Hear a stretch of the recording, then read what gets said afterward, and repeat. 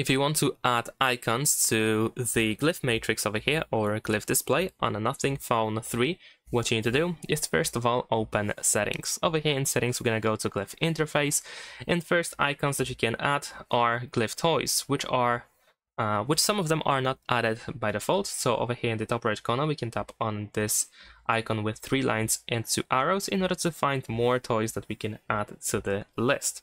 However, we can also add notifications. So if you go to essential notifications, you can, for example, by default activate missed calls and alerts. So when you have missed calls or when you have alerts, then they will be displayed over here on the Glyph matrix. You can even customize them in order to, for example, choose the icon that will be used for the specific notification. And you can create your own rules. So for example, if you want to be notified when someone sends you a message, so in this case we need to choose the Messages app.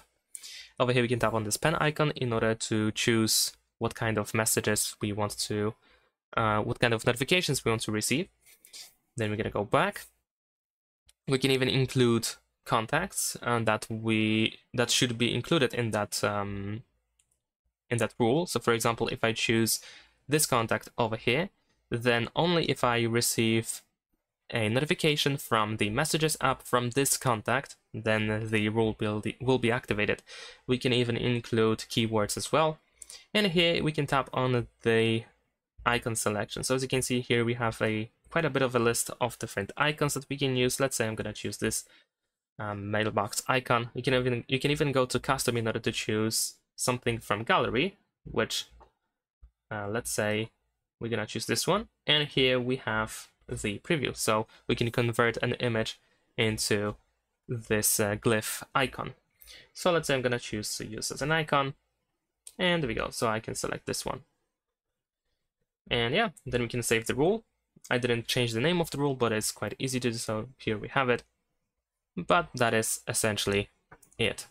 So now if these conditions are met, then of course this icon that I selected will be displayed on the Glyph matrix.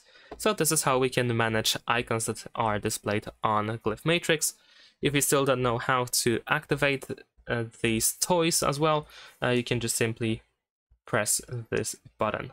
And that's all. Thanks for watching, leave a like and subscribe.